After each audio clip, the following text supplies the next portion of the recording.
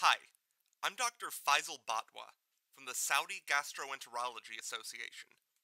In this video, we'll talk about colonoscopy. What is colonoscopy? It's a medical procedure that allows one to examine the lower part of the gastrointestinal tract. What do we mean with endoscopy? It's a flexible tube with a camera at the tip that allows visualization of the inside of the GI tract and the taking of samples, called biopsy. Why do we need it? Endoscopic examination helps to diagnose problems of the colon and the last part of the small intestine, known as the terminal ileum. Could endoscopy be a therapy?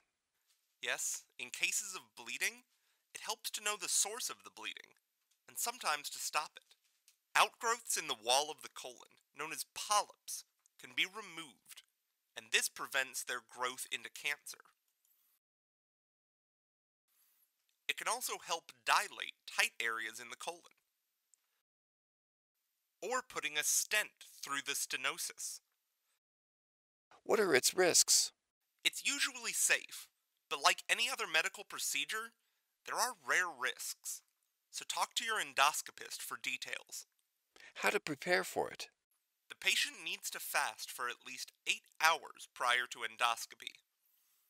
Check with your endoscopist if you need to stop any of your medications. It's important to follow pre-colonoscopy dietary restrictions and to take the bowel cleansing solution as instructed. You have to come to your endoscopy unit at the allotted time. What will happen next? You will change your clothes into something appropriate for the scope. You will be asked to give informed consent. Your endoscopist may give you drugs to relax you before the procedure. The procedure usually only lasts for a short time. You will receive your results immediately, or after they examine the biopsy sample. Usually, you will be discharged on the same day. Sedation may affect your concentration temporarily. Make sure that you have someone to escort you home safely.